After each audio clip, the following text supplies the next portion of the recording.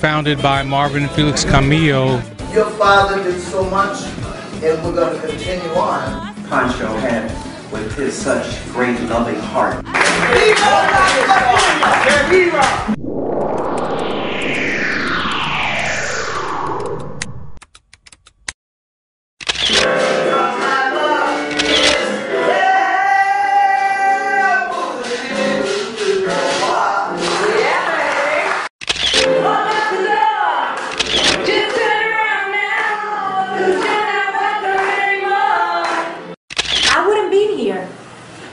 But people like you and me don't count.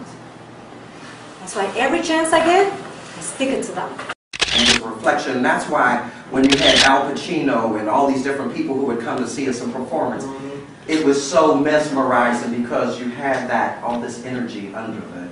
The time is now to educate people on the works that my father did for not just off-Broadway, not just Broadway, but for the theater world.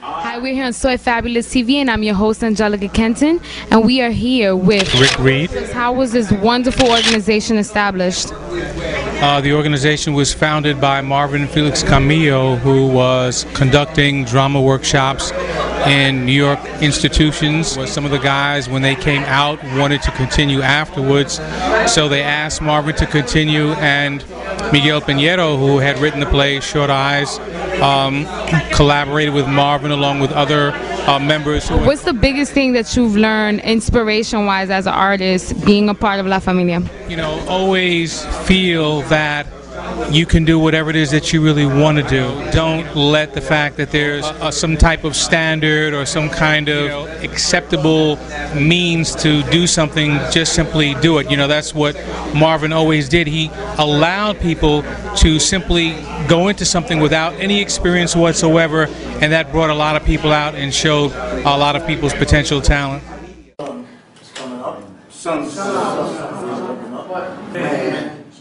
Back here on Soy Fabulous TV, and we're here today. Christian Rosa, I go by Poetic. I've done a lot of movies, a lot of independent films. Juan Shamsul Alam has always helped me out. I've been in a lot of his productions. He did a wonderful performance today. What genre of music do you do? I do like a hip hop. I mess around with a lot of R&B, reggaeton. I do a lot of everything. How does it feel being like the younger generation of La Familia? Like, everybody's allowed, so it teaches me a lot of unity, a lot of respect for other people. It's getting cold out there. I'm so excited today because the cantante, and who have we interviewed? We have interviewed Manny Perez, who played Hector Lavoe's best friend, and you played Hector Lavoe's brother-in-law in the cantante. And here we are in New York City hanging out with Anton. So what are you doing right now? Right now I'm here celebrating the Familia reunion, coming back together after many, many years. Marvin Pancho Camillo, who developed Short Eyes, and he also developed Mikey Piñero's work. And these brothers were in the original production of Short Eyes, worked with Pancho Camillo, and we're going to keep the legacy going. And you guys are working on anything else? But hey, look for me in 50 Cent movie called Before I Self-Destruct. All right. Honey, I'm so excited to be surrounded by all these stars, these men, fabulous.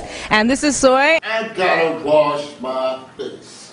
I gotta wash my face. And we're at the Intra Theater with two fabulous men. We have here Juan Shamsul Alam. I know how to say it. I just froze. Okay. And then we have Marvin Camillo Jr. I know you guys used to go to the jails and so forth. Are you going to start doing that again? Yeah, I definitely would love to do that. I'm a firm believer that where you start is where you end. Not only are we going to do live theater, but we're going to be doing a film called Once Upon a Time in El Barrio, The Dragons, and and other things. And we're going to definitely go, not just stage, but we're going to go into the film. Your father did so much, and we're going to continue on.